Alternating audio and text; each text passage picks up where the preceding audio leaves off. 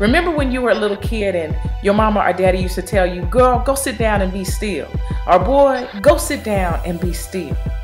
Sometimes that's what God does to us. Sometimes we can want something so bad and we can be praying for it and asking God for it and trying to make the moves toward it and trying to do this or that, or God, I'm gonna go ahead and do this, or God, I think I'm gonna go down this avenue, or I think I'm gonna do this, or I think I'm gonna do this and this will fix that.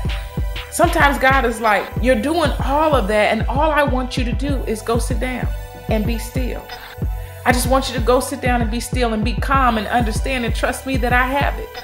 In Psalms 46:10, it says to be still and know that I am God. For me this week, that has been in my spirit. Amanda, be still. That's what God's been telling me. Be still and know that I got you.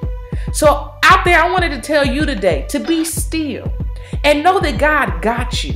And in your stillness, you understand that everything is being worked out for your good. And understand that God is an omnipresent God, meaning that he's everywhere and he sees everything at all times. He's an omnipotent God, meaning that he's all powerful and can do things abundantly and exceedingly just for you. He's an omniscient God, meaning that he's all knowing, meaning that he knows everything, your past, present, and your future. So if you just be still and know who your God is, then you will know that in your quiet time, in your calmness, in your stillness, in your ability to let him have it and be still and trust him, he's working it out for you better than you could do on your own, better than the tools that you try to build with, and better than the things that you try to create on your own.